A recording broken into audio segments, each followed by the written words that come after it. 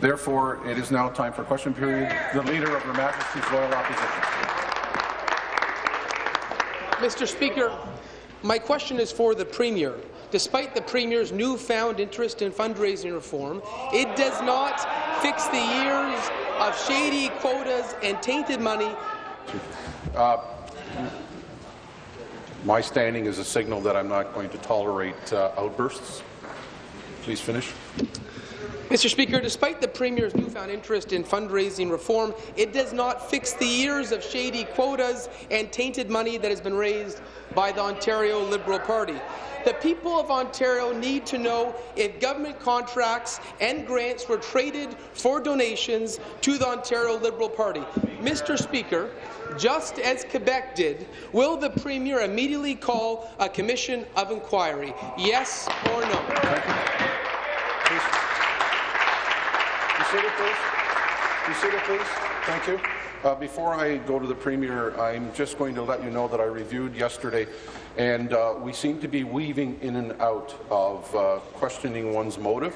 I'm going to caution everyone to make sure that those questions are directed in a way that does not impugn motive, and maybe if I have to, I'll review what that means, but I'm sure that all members would appreciate either side not to impugn a member, because that's not parliamentary. So I'll just give you that as a caution, and I'll listen very carefully.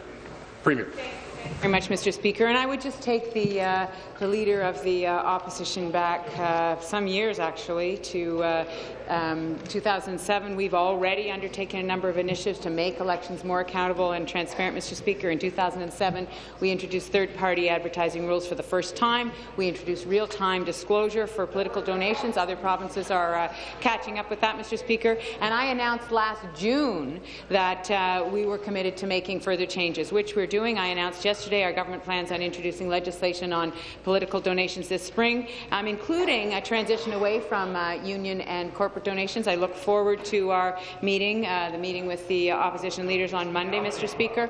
And I'm leading by example. I've decided to immediately cancel private. Well, I think you might want to hear that.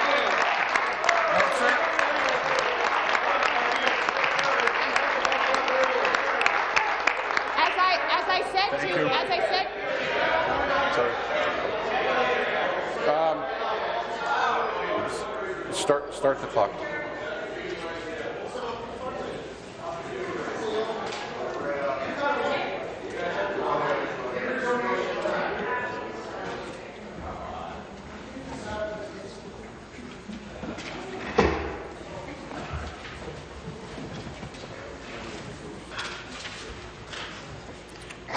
Sorry, Premier, time is up. Supplementary. Mr. Speaker, back to the Premier. The question was about a commission of inquiry like Quebec. This is not a laughing matter. We have seen corruption charges laid against a senior Liberal operative. This government has had 4 active OPP investigations against them. Now it appears to the public that the government has traded favours for fundraising. Mr. Speaker, if this government has nothing to hide, will the Premier call a commission of inquiry to investigate the connection between donations and the government grants and policy changes? It is the right thing to do, Mr. Speaker, if the government has nothing to hide. Be seated, please. Thank you. Premier. Well, thank you very much, Mr. Speaker. And just to complete what I was saying, that I've made a decision to immediately cancel upcoming private fundraisers. And in fact, Mr. Speaker, as I told the media this morning, I cancelled one tonight, Mr. Speaker, and the funding, the money will go back to the people who are going to attend.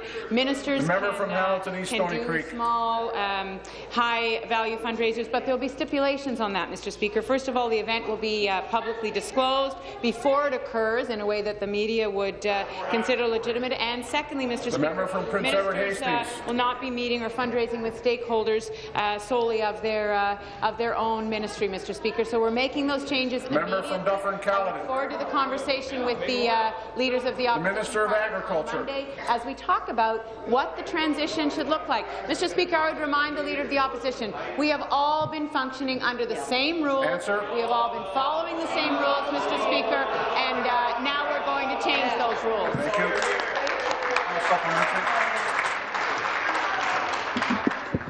Mr. Speaker, back to the Premier. Minister of Labour. Political fundraising is legitimate. Using government decisions to fundraise isn't. Cancelling the secret fundraisers is nothing more than a PR stunt. No other party does secret private fundraisers. This is a PR stunt to divert attention from the perception that the Liberal Party has become synonymous with backroom money and backroom deals.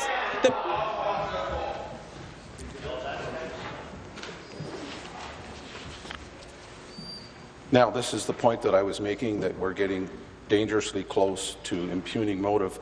However, given the circumstances, I'm going to try to ask all members to stay away from that, and if it gets too close, I'm going to pass the question. Finish, please. Mr. Speaker, the government can heckle and scream as loud as they want. They may have an aversion to facts. But the reality is the Liberal Party has become synonymous with backroom money and backroom deals. The people of Ontario want the truth to come out. So, Mr. Speaker, will the government do the right thing? Will the Premier, if she has nothing to hide, immediately call a commission of inquiry? It is the right thing to do it. Please do the right thing.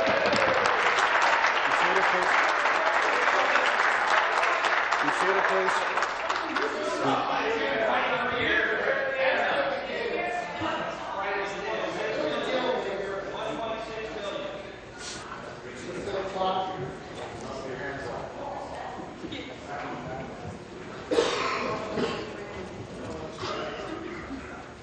I'm not amused with what I just heard.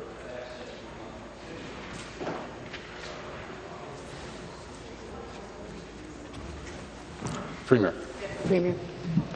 Speaker, our government believes that creating a fair and just society is the highest responsibility that we have here, and that part of that means that the tax code is fair to Ontarians.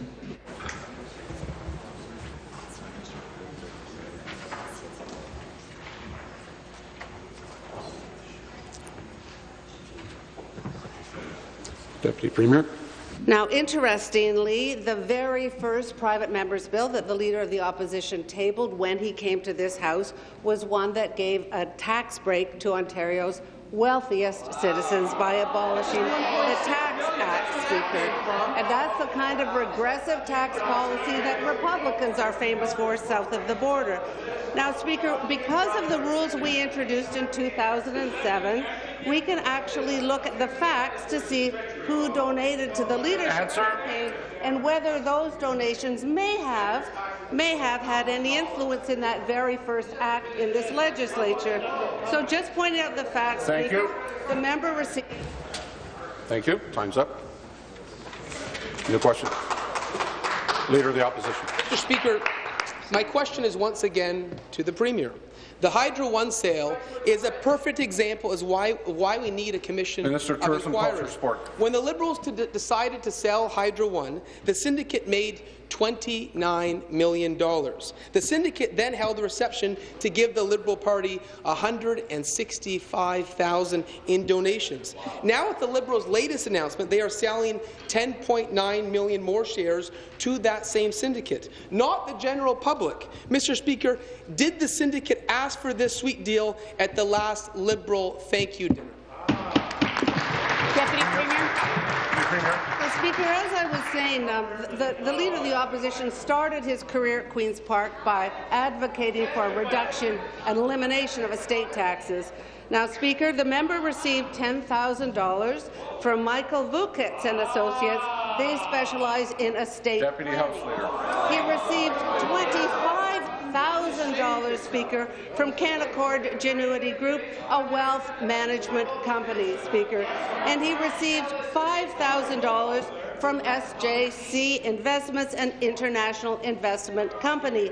So, Speaker, because of the changes we have made in 2007, this information is available for all to see.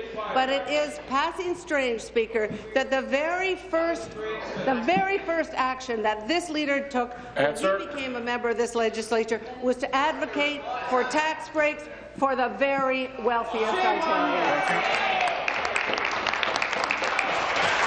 Be seated, please. Be seated, please.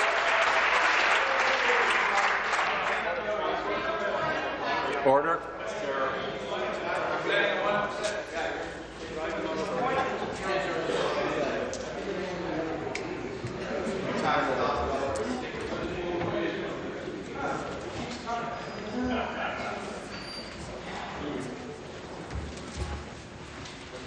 Supplementary. Mr. Speaker, I fail to understand when we're talking about Liberal donations why they're talking about the Liberal increase to the death taxes. It's about muddying the waters, diverting the conversation. And I realize the Premier may not want to be on the record on this. It's easy to pass it off to another minister in this difficult conversation. It looks like a publicly owned asset is being sold for private Liberal donations. One-time Liberal gains equal years of financial pain when we lose the revenues from Hydro One. Why can't the syndicate buy their shares like every other person or company in Ontario? It must have been because of those secret private dinners. Yep. Mr. Speaker, was the $165,000 in donations to the Liberal Party in exchange for access to Hydro One shares? And Mr. Speaker, I would appreciate if the Premier went on the record herself rather than avoiding the question.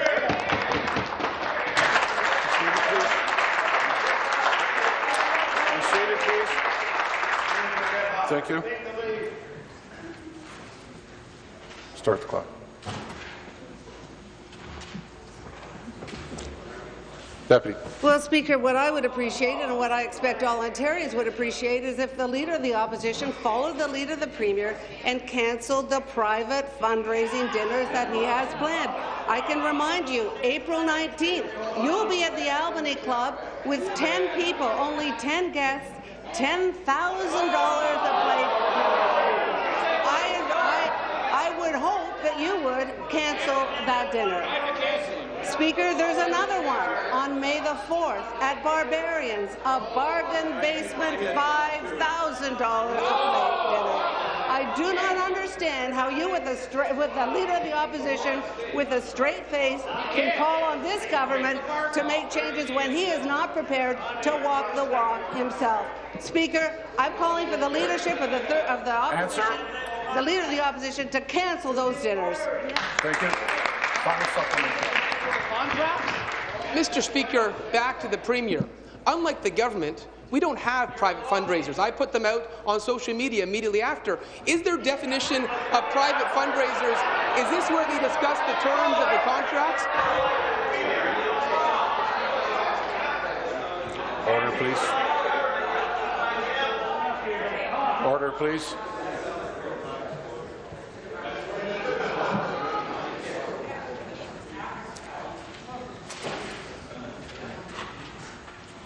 I could try to ask the members for their cooperation, because I would look at it as possibly a birthday present.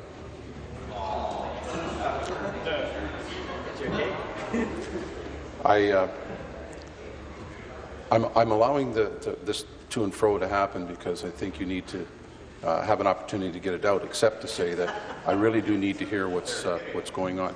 And I'm in the middle of a sentence. In the middle of a sentence. Finish, please. This government insists that they make policy free from the influence of the Ontario Liberal Party donors. Yet we see $165,000 dinners secretly raising money for a party from a group getting preferential access to the Hydro One shares. This arrangement is the very thing that people of Ontario have come to despise about this government. Only a public inquiry will clear the air. But until the Premier agrees to that, the people deserve an answer to the following. Mr. Speaker, how much money will the syndicate be pressured to donate after this next payday, and what will be given in exchange? And once again, we would like the Premier on the record, rather than passing the buck. Do the right thing, answer the question on the public inquiry.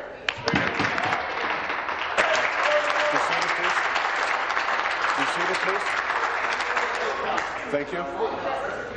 Deputy. Economic Development, Employment and Infrastructure. Minister of Economic Development. Excuse me. I'm not impressed. Mr. Speaker, the innuendo of the Leader of the Opposition is totally unfounded. Mr. Speaker, the broadening of the ownership of Hydro One has been complex and multi-stage.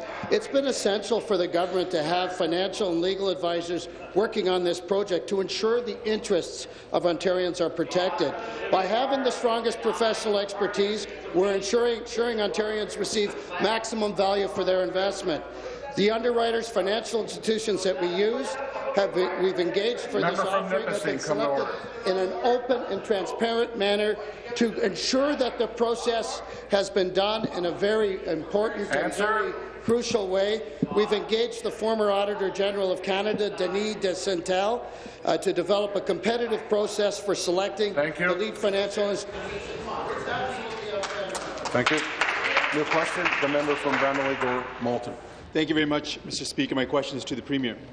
The Members' Integrity Act states that, I quote, "A member of this Assembly shall not accept a fee, gift, or personal benefit that is connected directly or indirectly with the performance of his or her duties of office." The Legislative Assembly Act states that a member shall not, quote, "knowingly accept or receive any fee, compensation, or reward or for or in respect of drafting, advising upon, or promoting or opposing any bill." End quote. The Liberals have created a system where ministers have to use their cabinet portfolio to raise money to meet fundraising quotas set by the Premier and the Liberal Party of Ontario. Has the Premier received legal assurances that the cabinet members' fundraising quota does not break the Members' Integrity Act? Thank you. Premier. Well, Mr. Speaker, let me once again just say that there has been a set of rules in place, and all parties have followed those rules, Mr. Speaker. We've followed them to the letter, Mr. Speaker, but now we're going to change the rules. And in fact, I've been clear that we were going to change those rules. I said last June, Mr. Speaker, that we were on track to change those rules. We're going to bring in legislation in the spring. I look forward to the opportunity to speak with the leaders of the opposition parties to get their input, Mr. Speaker. I think it's important. It's an important part of the process to hear from them because, quite frankly, Mr. Speaker, up until a couple of days ago, I didn't hear anything from the leaders of the opposition. I started last June saying that we needed to do this, Mr. Speaker. I haven't heard anything from the leader of the third party or the leader of the opposition on the specifics about how they would move to make a change to the rules. I look forward to the conversation on Monday, Mr. Speaker. Thank you. Supplementary. Thank you very much, Mr. Speaker. The Ministers of Energy and Finance wrote the legislation to sell off Hydro One. Then they hired a group of bankers and lawyers to help them actually sell off Hydro One. Then the ministers hosted a fundraiser with those very same bankers and lawyers. The group of bankers and lawyers benefited from the sale. The ministers benefited from the fundraiser. Can the Premier not understand how this is wrong and may very well violate the Members' Integrity Act? Thank you.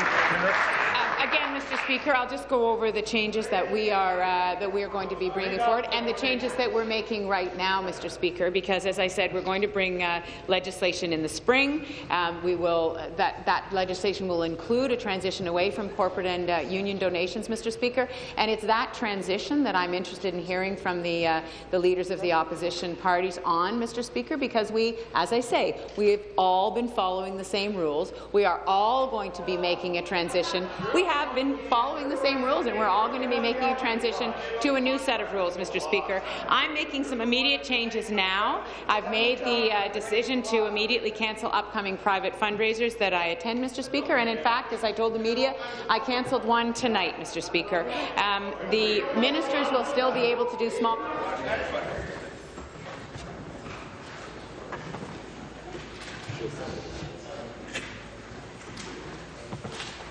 Ministers will still be able to do small group fundraisers, high-value fundraisers, Mr. Speaker, but there will be two stipulations. One is that it's publicly disclosed before the event, not after the event, as the Leader of the Opposition suggested, and the ministers will not be meeting solely with stakeholders. Thank you. Final supplementary. Thank you very much, Mr. Speaker. I'm concerned that ministers assigned fundraising quotas by the Premier are using their portfolios to raise money for the Liberal Party. and as such, I will be Deputy making a House Leader, complaint second time. to the Integrity Commissioner. Will the Premier agree to participate and ensure that her whole cabinet agrees to fully participate in any investigation? Thank you. Premier. Deputy Premier. Deputy Premier. Well, Speaker, as the Premier has already said, we've taken a number of steps to make elections more accountable, more transparent, to make donations more transparent, Speaker. And in 2007, we introduced third-party advertising rules for the first time and introduced real-time disclosure for political donations. Speaker, but the NDP has been critical of our attempts to actually ban corporate and union donations. And that's kind of surprising because that's exactly the kind of reform that the NDP in Alberta made, Speaker. They introduced an Act to Renew Democracy in Alberta. She introduced legislation, and then it was sent to committee for public consultations. Here in Ontario, we're actually consulting before we draft the legislation, before we introduce the legislation, because we think it's important that we get this right, Speaker. Answer. And that's why the Premier has invited party leaders to come and have the conversation before the legislation is introduced, unlike the NDP in Alberta. New question? Member from Bramalea-Cornwall. Thank you, sir. The question is again to the Premier. This week, the Liberals agreed that they made a mistake by doubling the cost of medication for seniors in Ontario. Will they also admit they made a mistake by selling Hydro One and stop the sell-off of the next batch of shares? Thank you. So, Mr. Speaker, we are committed to investing in infrastructure in this province. It is not possible for Ontario to continue to lead and to take its strong and rightful position in the global economy if we don't invest in infrastructure, Mr. Speaker. Now, I know, and it is surprising that the third party, that the NDP, has not taken a strong position on investment in infrastructure. It's the kind of thing that one would have expected from the NDP, that they would support investment in public transit, and investment in roads in the north, Mr. Speaker, and investment in communities so that they could upgrade their infrastructure. That's not the position that the NDP has taken, which is surprising, but it is our position, Mr. Speaker. We need to make those investments, and the broadening of the ownership of Hydro one asset in order to invest in new assets is exactly what's needed at this province at this time, Mr. Speaker. Thank you. Supplementary. Mr. Speaker, no one believes that selling off Hydro One is going to help our infrastructure. Everyone knows it's going to put us in a worse position. The Financial Accountability Officer stated that very clearly, and no one buys that story. The Liberals made a decision to hurt over 1 million seniors in Ontario. They backed away from that decision. Selling Hydro One won't just hurt seniors, it will hurt people across the province. Of course, selling Hydro One does help the donors that attended the fundraiser with the Ministers of Energy and Finance, and we understand why you're doing it. But why is the Premier backing off from a decision that hurt over 1 million seniors, but doubling down on a decision to sell Hydro One, which will not only hurt the seniors, but will hurt the rest of the 14 million people that live in this province? Thank you. Thank you very much, Mr. Speaker. So, as I travel this province and I talk to community leaders, Mr. Speaker, one of the very top priorities that community leaders have is investment in infrastructure. And it doesn't matter, Mr. Speaker, whether I'm in a small northern community or a large growing urban community in southern Ontario, Mr. Speaker. The reality is that municipalities have not been able to make the investments that they need. Member from Hamilton East, Stony Creek, second time. Invest in infrastructure that, quite frankly, was neglected for decades, Mr. Speaker. So we're making those investments. It is a fundamental part of our economic plan. And, Mr. Speaker, I would say to the third party, you know, we are leading Canada in terms of economic growth this year, Mr. Speaker. We have been for 2 years running the leader in North America in foreign direct investment, Mr. Speaker. The investments we're making are bearing fruit, and that's good for jobs today, and it's good for the economy going forward, Mr. Speaker. Thank you, Mr. Speaker. Selling 15% of Hydro One was bad. Selling 30% is worse. It's going to end up costing us billions of dollars, which will mean cuts to infrastructure and public services, not building them up. Not just today, but for the future generations. Minister of Economic Development are against this sell-off. It's bad for managing our electricity Member from system. Beaches East York, It will second hurt time. the fight against climate change, and I know that the Premier is having a rough week. But will she make it better for all of us and herself and agree not to sell off any more of Hydro One? Thank you. Well, Mr. Speaker, it's very surprising to hear the NDP say that investment in public transit will hurt greenhouse gas emission reduction. Mr. Speaker, it is absolutely flawed logic, Mr. Speaker. The reality is that those are the kinds of investments that we absolutely have to make. We have to promote the investment in infrastructure that will allow electric vehicles to flourish in this province, Mr. Speaker. We have to invest in more public transit so that as part of our climate change reduction strategy, Mr. Speaker, we actually see those reductions in greenhouse gas emissions. So quite the contrary of what the NDP is saying. The fact that we are making those investments is part of our economic plan that is going to allow us to thrive in a clean, greener economy, something they should be supporting, Mr. Speaker. Be seated, please. Be seated, please. Thank you. New question, the member from Prince Edward Hastings. Thank you very much, Mr. Speaker, and happy birthday. My question this morning is for the President of the Treasury Board. Last week, we learned that a Treasury Board president was engaged in questionable practices regarding potential influence peddling. The member will withdraw. I was in Quebec, Mr. Speaker. Oh, well, you mentioned Quebec if it's here. Are you feeling nervous?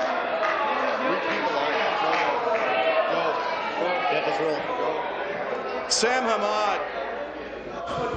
It doesn't matter. I asked you to withdraw.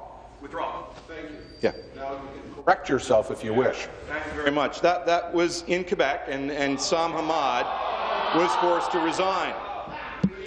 Last week, we learned that $165,000 changed hands between the Minister of Finance and the syndicate who underwrote the Hydro One sell-off. Yesterday, we learned that those same banks are getting a private opportunity to buy an additional $10 million in Hydro One shares. 10 million Hydro One shares. Let me correct my record again. Speaker, how does the minister explain this $165,000 kickback from the big banks? The member will withdraw. Withdraw. Minister of Economic Development, Employment and Infrastructure. Minister. Mr. Speaker, that kind of question is just irresponsible. The fact of the matter is this entire process is being done by third parties. There is no involvement whatsoever by the government in this process. In fact, Mr. Speaker, the process has been completely being reviewed by the former Auditor General of Canada, Denis Dosetel, and I don't know if I'm saying his name right, Madame Mayor, but he's been involved from day one in this. It's been developed as a competitive process, and they've selected lead financial firms to carry it out. And the member knows this. It's totally arm's length to government. We have no input into that process whatsoever. So stop the allegations that are totally unfounded and be responsible in your questions about a very important matter of public policy. Supplementary. We won't talk about the facts or the facts, and the facts are out there on the table in this case. It's nice to know that the big banks feel that they're getting their money's worth from this government. If this type of thing occurred with a contractor, he'd be up on fraud charges. If a lawyer did it, he'd go to jail. When Sam Hamad did it in Quebec, he had to step down as the Treasury Board president. He did the right thing, Mr. Speaker, in Quebec. Can the Treasury Board president explain why it's more acceptable in Ontario than Quebec for a minister to be involved in a scheme like this one certainly appears to be? Minister. If that is not borderline slanderous, Mr. Speaker, I don't know what is. You have absolutely no grounds to make those kind of allegations. You're making it up as you go along.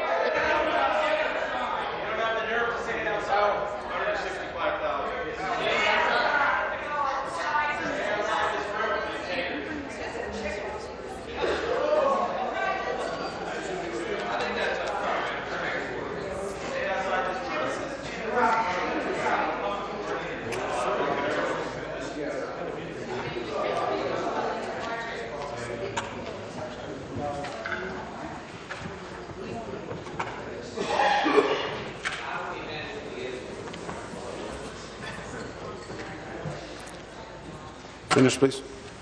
Mr. Speaker, the member's wild allegations are a smear to the former Auditor General of Canada, Denis Dozentel, who is overseeing this process, and would indicate to you, Mr. Speaker, it is completely being done in a third-party fashion. The government and our members have no The member from Stormont, come to order. whatsoever. It's totally irresponsible for you to make those kind of allegations. I'm really shocked, because I know this member. He does have integrity, Mr. Speaker. For him to make those kind of allegations, I have to suggest that he's really on borderline slander, and his integrity, I think, can be questioned by those types of questions.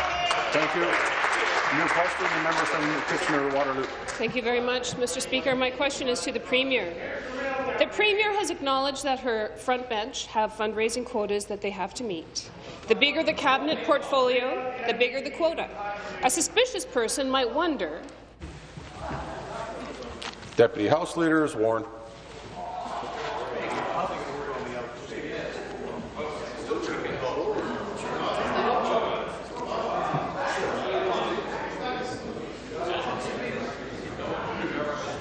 Finish, please. Thank you. The bigger the cabinet portfolio, the bigger the quota. A suspicious person might wonder how much of a cabinet assignment is based on merit and how much is based on a talent for fundraising. Does the Premier take fundraising ability into consideration when she's assigning high-profile positions on that front bench? Premier. Mr. Speaker, you know, I will repeat what I have said, and that is that we have all operated under a set of rules, Mr. Speaker. I am incredibly proud of my whole team. Every member on these benches, Mr. Speaker, is part of a team. We all do our bit, Mr. Speaker. They are talented, intelligent people, and I am lucky to have them as my colleagues, Mr. Speaker. I respect every one of them. They all do their bit, as I expect members on the other benches do. And part of our job is to raise funds so that our political parties can operate, Mr. Speaker. We've done that with integrity. We've followed the same rules, and now those rules are going to change, Mr. Speaker. Thank you very much. Mr. Speaker, there is a huge difference between my $20 spaghetti dinner at the Legion that's open to everyone and the Hydro one.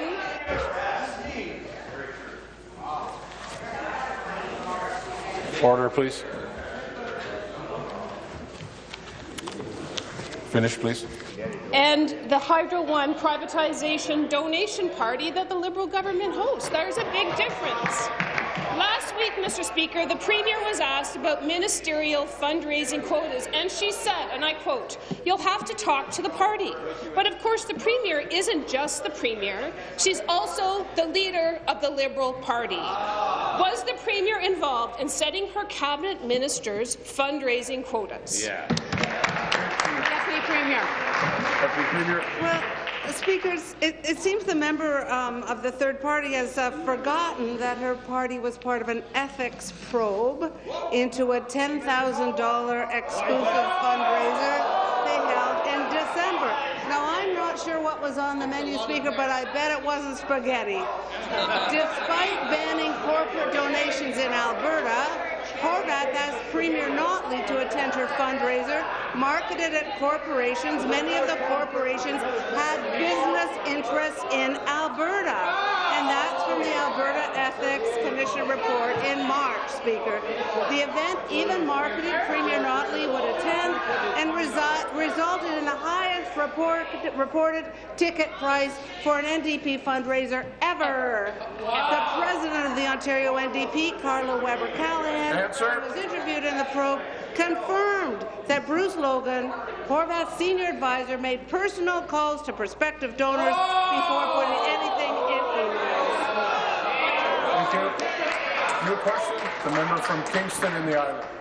Through you, Mr. Speaker, my question is for the Minister of Natural Resources and Forestry. Invasive species pose a serious threat to our natural resources, our biodiversity, and the economy of Ontario, significantly impacting delicate ecosystems and costing tens of millions of dollars every year. This is well known by Canada's top experts, including especially biology prof. Shelley Arnott at Queen's University. Managing the impacts of species like zebra mussels in Ontario is estimated to be about $75 to $91 million per year. The City of Toronto estimates that it has spent at least $37 million over the last 5 years to cut and replace city-owned trees killed by the emerald ash borer. Species like these and many others have the potential to do long-term damage to the economy of Ontario. Minister, can you please tell us what steps the province is taking to manage invasive species? Thank you. Minister of Natural Resources and Forestry. Speaker, thank you, and I want to thank the member for the question. She's raised the example of zebra mussel, Speaker, and it's a great example of how, if we're not proactive when it comes to the issue of invasive species, there's significant ecological and economic devastation that can come to the province of Ontario. We know, in all likelihood, that zebra mussels were introduced through ballast water and international tankers, but we also know there's an opportunity for success because there has not been another waterborne invasive introduced to Ontario waters in quite some time, in fact, in a number of years, and that's primarily to the changes in the rules that have been made by the federal government when it comes to the discharge of ballast water. So being proactive is very important, Speaker. In that regard, we take great pride in being the first and only jurisdiction with standalone legislation in Canada. That legislation has received rural assent. We've also invested in an invasive species centre in Sault Ste. Marie, which I had the opportunity to visit some time ago. That's doing great work on this file. More work to be done, Speaker, and I look forward to the supplementary. Thank you to the Minister for his answer. Preventing invasive species from arriving and becoming established is critical in our fight against the growing threat that invasive species represent to Ontario. Species which are at risk of being introduced into our province, such as the Asian carp, have the potential to do long-lasting damage to our economic and environmental systems, such as impacting our $2.2 billion recreational fishing industry right here in Ontario. Once established, it becomes more difficult to eradicate invasive species. Therefore, a rapid and coordinated response, a response that can reach across borders to new invasive species, is required. Minister, can you tell us how the Invasive Species Act and other initiatives from the Ministry of Natural Resources and Forestry allow the province, its partners, and the public to address emerging invasive species? Thank you, Minister. Speaker, thank you very much. Again, I want to thank the member for the question. She raises the example of the Asian carp, Speaker, and that is an invasive species that, if it reaches into Ontario waters, will be able and will impact untold devastation on our recreational fishery. In that regard, Speaker, I traveled to Chicago in early January. We had an opportunity to visit basically where the beachhead is being established to try and prevent the introduction of Asian carp into Ontario waters. We had opportunities to meet with the Army Corps of Engineers that are doing the work and leading the charge on this, and an opportunity to share with them best practices from Ontario's side and engage in whatever we can do to support the work that they're doing there. We've already been working very closely with Canadian Border Service Agency, Speaker, in this regard to try and do what we can at the border. But it's important for everybody to know that we're doing what we can. We have visited in Chicago to see what's going on there, and we need to do all that we can. Our legislation will enable us, through powers contained and regulations that are coming, to do everything that we can to prevent the introduction of Asian carp into Ontario waters as best we're able. Thank you. Thank you for your question. The member from Thank you very much, Speaker. My question is for the Minister of Sport. Today we have with us Canadian hockey legend Eric Lindros and four-time alpine skiing Olympian Brian Stemmel, who have joined us at Queen's Park to call for the passing of Rowan's Law, so Ontario will become the first jurisdiction in all of Canada to pass concussion legislation. Severe brain injuries can cause depression and mental health issues. Even as we saw with Rowan's passing, it can cause death. We cannot afford a delay for the passage of Rowan's Law because we need consistent protocols for treatment. and in the case of sports, the return to play. So depending on how you answer this, Minister, we may have a chance of getting Eric Lindros to play in the Legislators game on April 19th. Can the minister outline the steps he's prepared to take in order for Rowan's Law to become a reality? Thank you. Minister of Culture and Sport. Well, Mr. Speaker, if he is playing, I don't want to be in net. I want to start by, this is a very serious issue, Mr. Speaker, and I want to take the moment to thank the member opposite, and I know the member from Ottawa South and the member from Kitchener-Waterloo. I want to thank them for their leadership on this file because it is such an important issue, and safety in sport, without a question, is something that our government takes very seriously. And I'd like to take a moment also, Mr. Speaker, to thank Rowan's parents that are here, and of course, Mr. Lindros and his wife, who are here, and the advocates that are supporting this initiative. Rowan's Law is the first step towards increasing awareness, prevention, and identification of management of concussion in sport. And like the member opposite said, this would be the first initiative in the entire country, the first strategy put in place to take on this very serious issue. And I know the member, the House Leader, would like to speak on this issue in the follow-up in regards to the process moving forward. Thank you. Supplementary. Very much. I appreciate the support that the minister has given me and the Stringer family throughout this process.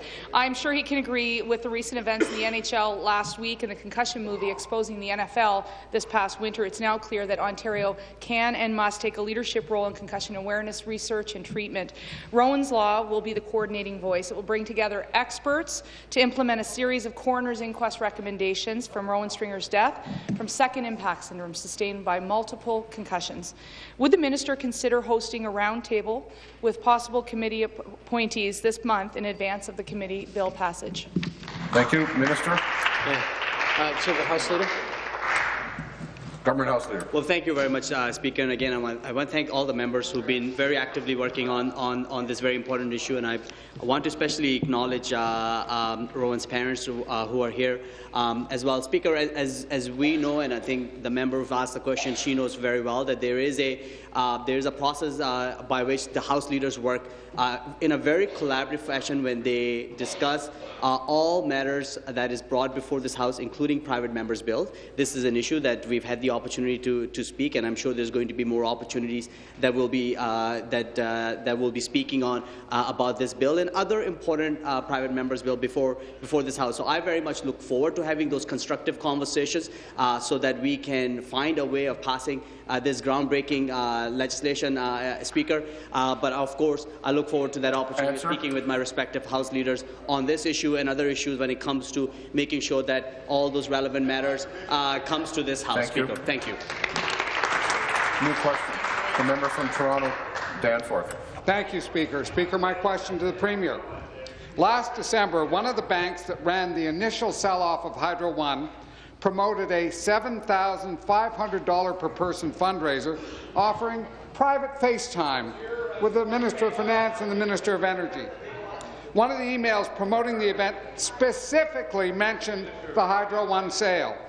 The fundraiser attracted a select group of Bay Street players who stood to profit from the Hydro One sale, raising $165,000 for the Liberal Party. And later today, the Minister of Energy and the Minister of Finance will announce the further sell-off of Hydro One.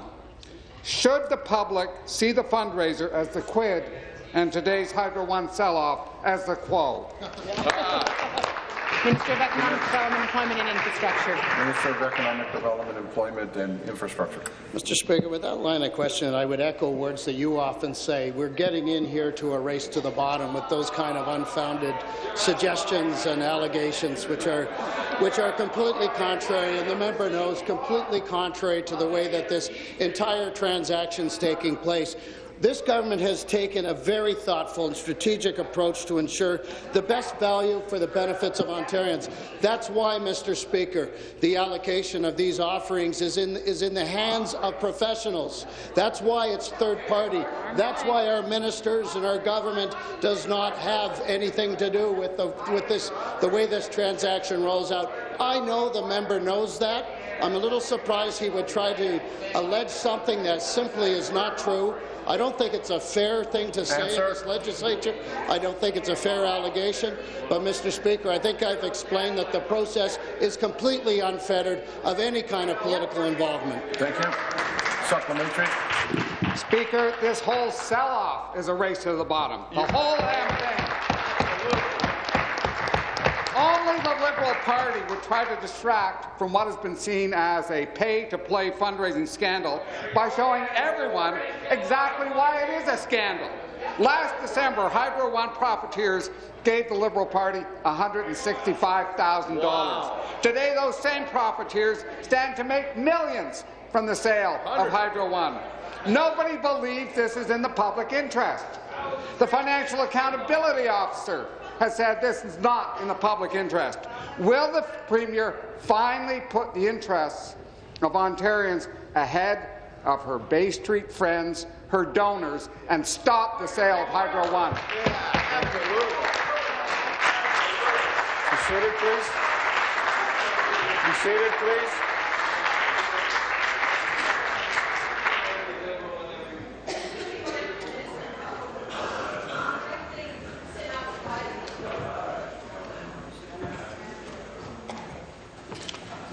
Minister. Mr. Speaker, the interests of Ontarians rest firmly in our ability to be able to invest in the infrastructure across this province. That means building public transit. That means building roads and bridges.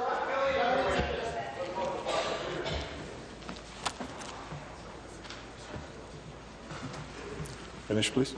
That means investing in core infrastructure from one part of the province to the other. And, Mr. Speaker, the key here is we're willing to make the decisions we need to make those investments. The folks on the other side of this legislature, Mr. Speaker, do not have the courage to make those investments. They talk the talk, but they don't support us, Mr. Speaker, when we build this province up, when we build public transit, when we build roads and bridges, when we build core infrastructure like water, wastewater. Mr. Speaker, we're proud of the investments we're making. $160 billion over the next 12 years, the biggest investment in infrastructure in the history of Canada. You can't make those investments if you don't have the... Be seated, please. Be seated, please.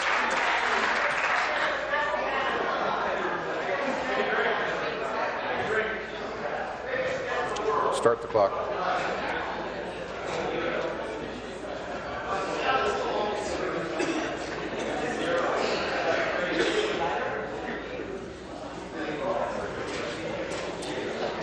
New question. Member from Davenport. Thank you, Mr. Speaker. And my question is... Hold on.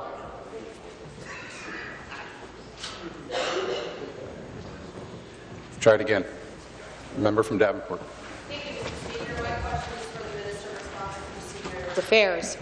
I know that in my riding of Davenport, I have a large group of seniors who are actively involved in the community, and it's important for me to know that they remain healthy and active. As a matter of fact, Mr. Speaker, when the minister recently spoke about his constituent Maria, it reminded me of my constituent Gloria, who too is a very engaged and active senior in my own riding of Davenport. And just like Maria, Gloria too wants to know what our government is doing to improve the lives of seniors. Minister, as you know, Ontario seniors have worked hard to make our province great, and we owe it to them to continue providing the services they rely on, especially at a time in their lives when they need it most. Recently, during the 2016 budget deliberations, I heard from a number of seniors, including Gloria, with concerns about the costs of prescription drugs and co-payments. I understand this government has been listening to during the consultation process of the 2016 budget deliberations. Mr. Speaker, can the minister inform the House what is being done? Minister responsible for seniors. Thank you very much, Speaker. Let me thank the remarkable member from Davenport for a good question, Speaker. Speaker, when someone reaches the age of 65 years old, he or she is automatically eligible to receive prescription drugs covered through the Ontario Drug Benefit Plan. Seniors would pay a yearly deductible or co-payment of $100, and then some $6.11 for dispensing fees. The 2016 budget, Speaker, addresses this very big issue in a very positive way. Low-income seniors no longer will be required to pay the $100 copayment or deductible, and the dispensing fee of $6.11 will drop to $2, Speakers. So what this means, Speaker, means that 170,000 low-income senior Speaker will be saving $130 a year. So this, Speaker, goes a long way in helping our seniors. Thank you. Supplementary. Thank you, Mr. Speaker, and I want to thank the Minister for her response. I know that Gloria and the seniors in my riding of Davenport will be pleased to hear the changes that are being made. And I'm pleased to learn that lower-income seniors can apply for help with these costs through the Seniors Co-Payment Program. And I know in my riding of Davenport this will be welcomed by many who fall into this category. It is helpful to know that if the 2016 budget is passed, low-income seniors that fall under the Seniors Co-Payment Program will pay no yearly deductible, and the co-payment drops to up to $2 for each filled prescription. That is great news, and I know many will be happy to learn of these changes. It is important to know that our seniors are being taken care of, and I applaud the Minister for the great work he has done as the Minister responsible for Seniors Affairs and his efforts to make sure these changes were made. Mr. Speaker, can the Minister please inform the House about what he is hearing from seniors and what recent measures this government is doing to further assist seniors? Thank you. Minister. Speaker, I want to thank the member for the question again, and let me say that I speak regularly to seniors, and especially in the last week I have been enjoying speaking to a lot of seniors. But when I finish speaking to my seniors in the Riding New York West, Speaker, telling them of the positive measure that would improve their lives with the content of the budget, then they end up putting on a nice big smile, Speaker. I tell them that they will be saving $170 for the shingles vaccine, keep telling them that they save $70 for the elimination of the Hydro debt retirement charges, tell them that they save $30 on the emission test, and Speaker, 135,000 senior Speaker will be paying 50% less when they go to the hospital parking lot. Speaker, this helps our seniors in a big way. An infusion, Speaker, of $75 million over 3 years in community-based residential, hospice and palliative care, Speaker. We, on the side of the House, we always try and improve the quality of life for our seniors, Speaker. Thank you. New question, the member from Leeds, Grenville. Thanks, Speaker. My question is for the Minister of Tourism, Culture and Sport. Speaker, hardworking volunteer groups are in shock after the Ontario Trillium Foundation suddenly suspended its capital grant program. This funding is vital to Legions, community centres and other facilities, as it literally keeps the roof over their heads. Now this government has funneled every cent of Trillium's $25 million capital program into the Ontario 150 program. That's right. A minister who has millions of dollars for Pan Am executive bonuses and manicures for athletes now doesn't have a penny for the dedicated volunteer groups who rely on Trillium. Speaker, is this government so broke that it can't find a new program, one that represents 0.02% of its $136 billion budget, without stealing from vulnerable volunteer organizations? That's what they're doing.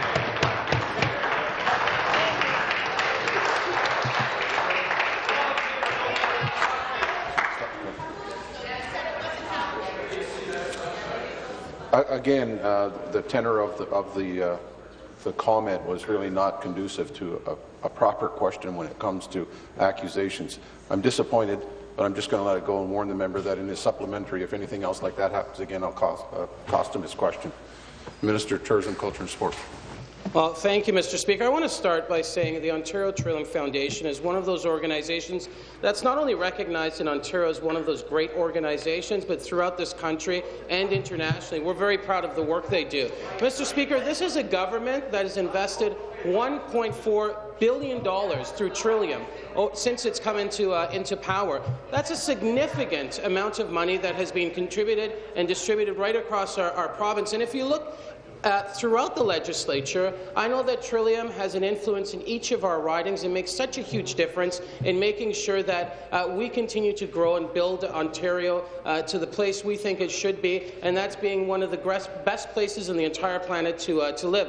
In regards to the funding, Mr. Speaker, if you look at the amount that was provided to Trillium last year and the amount that's going to be provided this year, it's an increase. So I don't know what the member's upset about. We're going to use the Canada 150, and using money to invest in infrastructure is what this government's all about, and we're very proud of our record when it comes to Trillium. Speaker, I really don't understand the minister's spin. If it was such great news, why was it announced at 4:53 p.m. on the Thursday before the Easter weekend? I know why. It was to bury the fact that they've dealt a devastating blow to community groups for whom OTF capital funding is a lifeline. It's more evidence of the price we're all paying for this government's waste and mismanagement. This happened so suddenly, Speaker, that applications were already submitted for the upcoming intake, but the government just dumped them, and the thousands of volunteer hours to prepare them right into the shredder. Speaker, to the minister, does my Legion have to buy a $6,000 ticket to a Liberal fundraiser to get access? Speaker, I'm going to ask the minister, will he admit that he's wrong, and will he reinstate the OTF capital grants program to help those groups whose future he's put at risk? Question. Well, Peter to pay Paul. Be seated, please. Be seated, please. Thank you. Minister. Mr. Speaker, the member opposite knows clearly that the Ontario Trillium Foundation is an arm's-length organization that has the ability to make its own decision. It's got a board, and in fact, Mr. Speaker, we have regional Trillium boards that are set up throughout this province, the grant review teams that take into account the local needs of the communities before making a decision. Mr. Speaker, we're about providing opportunity on this side of the House. When we see Canada 150 coming up, we're proud to invest in that initiative, and we're so proud of the fact that we'll be investing into infrastructure. And you can tell your Legion to contact us directly when those grants come out, and they can apply for funding to increase infrastructure right across this province. Mr. Speaker, we're very proud of our record. Thank you. New question, the member from Parkdale High Park. Thank you, Mr. Speaker. My question is to the Premier. It is the responsibility of government to lift people up, to make life better, and to make sure that people no longer have to work multiple jobs simply to make ends meet. In Ontario, over 750,000 workers are taking home a minimum wage that is simply too low to help anyone get ahead. Right now, we're seeing a powerful movement south of the border that has workers standing up and saying it's time for a $15 minimum wage. Premier, New Democrats say that it's time to raise the floor for every worker in this province. Will the Liberal government commit to raising the minimum wage to $15 an hour for all Ontarians? Thank you. Minister of Labour. Be seated, please. Be seated, please. Thank you. The Premier went to the Minister of Labour. Thank you, Speaker. Speaker, the NDP's sudden interest in the minimum wage certainly is welcome on this side of the House. It's been a long time coming. We've been working hard, Speaker, to bring minimum wage increases that are consistent, that they're predictable, and they're fair to the people in this province. Between 1996 and 2003, Speaker, the general minimum wage in Ontario was frozen for 9 long years at $6.85. We knew we could do better than that, Speaker. We've made significant changes since then to the process. We've raised the minimum wage 9 times, Speaker. Nobody in North America has a higher minimum wage other than the District of Columbia, Speaker. Any state doesn't have the minimum wage that Ontario has. Ontario's got the highest of any province in this country, Speaker. Thank you. Supplementary. Thank you, Mr. Be seated, please. Be seated, please. Thank you. Supplementary. Thank you, Mr. Speaker. Back to the Premier. At the rate that the Liberals are raising the minimum wage, it will be 2037 before we hit $15 an hour. And by the way, they just did it in California.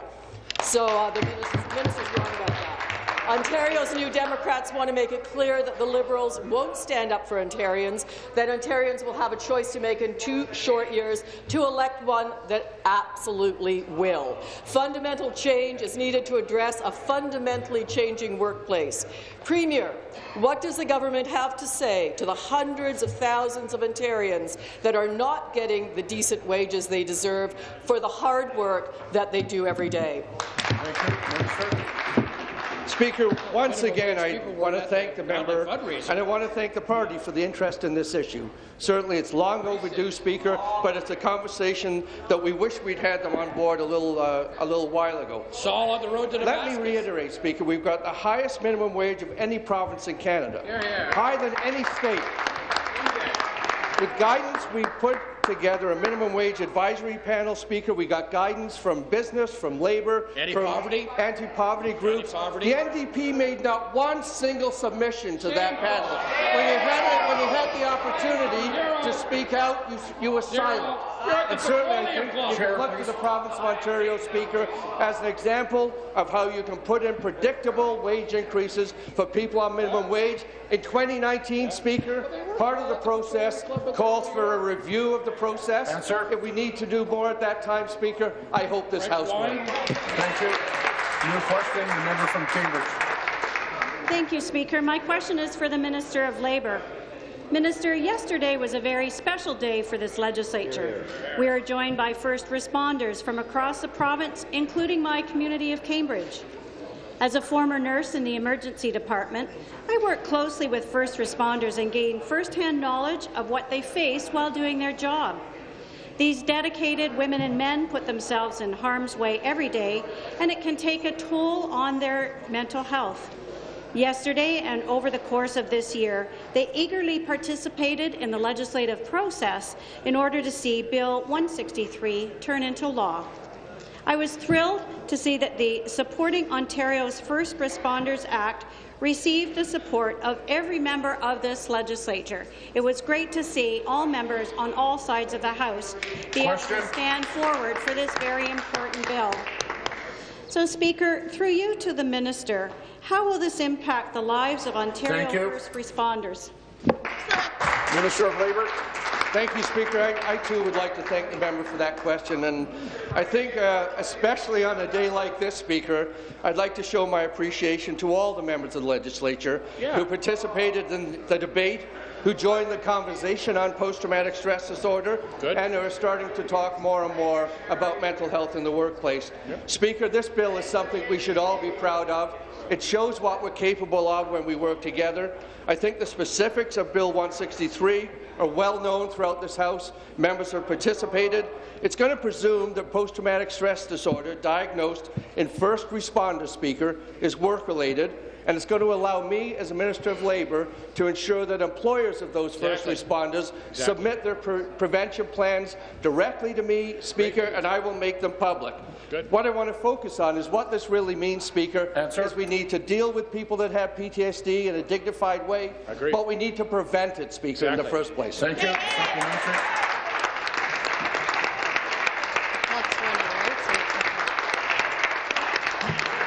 Thanks, Jerry.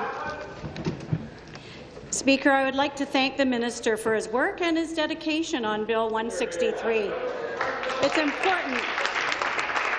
important that we are taking steps to help first responders to get the help that they need. And I know another large part of this issue is prevention. As we know, first responders are twice as likely to suffer from PTSD than the general population, and it's often the accumulation of incidences that causes PTSD symptoms in the first place. We must ensure that supports are in place to help prevent PTSD. It's also important that employers have the resources they need to identify PTSD and support those who may suffer. Over the weekend, I heard an ad on the radio that addressed this issue. Increasing awareness of PTSD helps families and friends of first responders to recognize possible symptoms. Speaker, through you to the Minister, what is the government doing to prevent PTSD and to support first responders? Thank you. Minister. Thank you. The member speaker from Hamilton East Stony Creek yelled out, "Thank Sherry," and I think we do need to thank the member from Parkdale High Park for the work that she's done on this issue. Thank you.